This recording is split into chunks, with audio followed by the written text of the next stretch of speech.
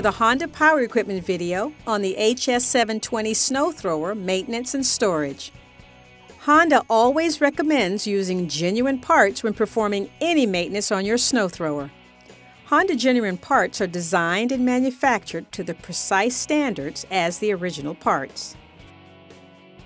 Oil changes should be performed at regular intervals according to the owner's manual to ensure long service life. It is best to drain used oil while the engine is warm, not hot.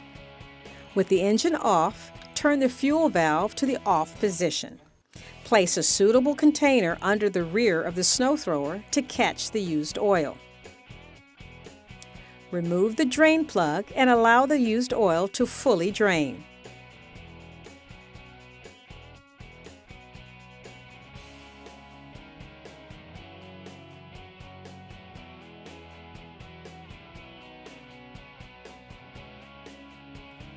Reinstall the drain plug with a new washer.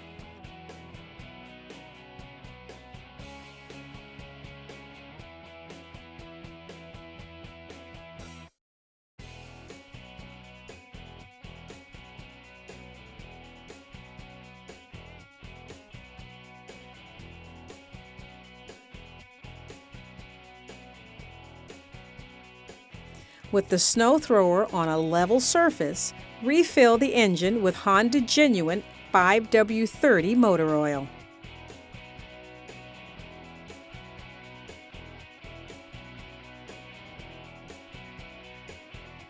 When oil begins to run out of the filler neck, the oil level is correct. Reinstall the dipstick and screw it in until it's tight,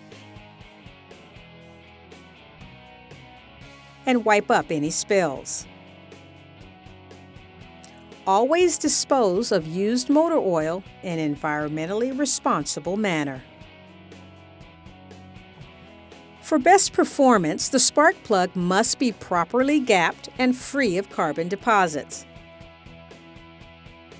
Always allow the engine to cool before performing spark plug service.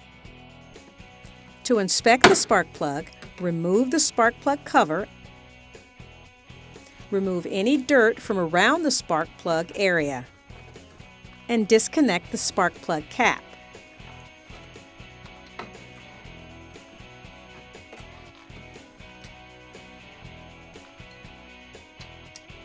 Then use a 21mm spark plug socket to remove the spark plug.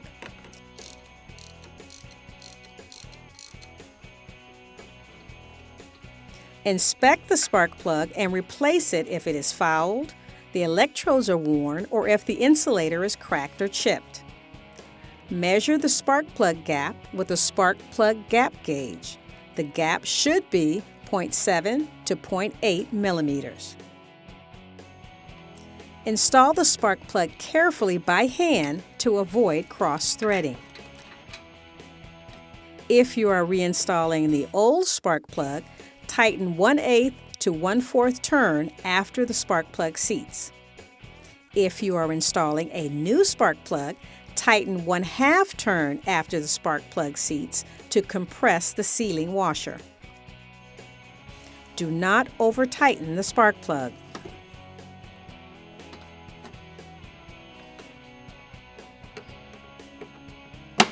For the best performance, auger paddles should be smooth and in good condition. To inspect the auger paddles, turn the fuel valve off and disconnect the spark plug cap. With the snow thrower on a level surface, tilt the snow thrower back. Inspect the paddles and make sure they are in good condition and securely attached. Measure the distance between the edge of the rubber paddle to the edge of the metal auger support. The minimum length is 5/8 of an inch. Warning: fuel may deteriorate and oxidize in as little as 30 days. Deteriorated gas will leave deposits that can cause running or starting problems or damage to your snow thrower. If you don't plan to use your snow thrower for 3 to 4 weeks, fill the fuel tank with gasoline and turn the fuel valve off. Restart the engine and continue to run it until it stops from lack of fuel in the carburetor. Running time should be approximately 3 minutes. For storage between 2 and 3 months, add fuel stabilizer to your gas can according to the stabilizer manufacturer's instructions, and fill the fuel tank with treated gasoline. Turn the fuel valve off and start the engine. Let the engine run until it stops from lack of fuel in the carburetor. Running time should be approximately 3 minutes. To prepare for storage lasting more than 90 days, drain all the fuel from the fuel tank and carburetor. To drain the fuel tank and carburetor, place an approved container below the carburetor drain tube. Turn the fuel valve to the on position. Locate the carburetor drain screw in the access hole on the left rear side of the snow thrower. Use a flashlight to help locate the drain screw. With a long, flat-tip screwdriver, loosen the drain screw 1 turn or until the fuel starts to drain. Do not remove the drain screw. Tip the snow thrower back on the rear support to help drain all the fuel from the tank. Once fuel has stopped draining, tighten the carburetor drain screw.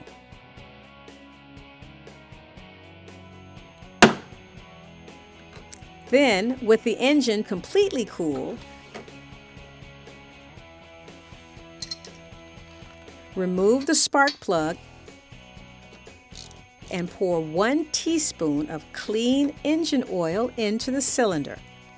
Putting oil in the engine will prevent rust from forming inside the engine.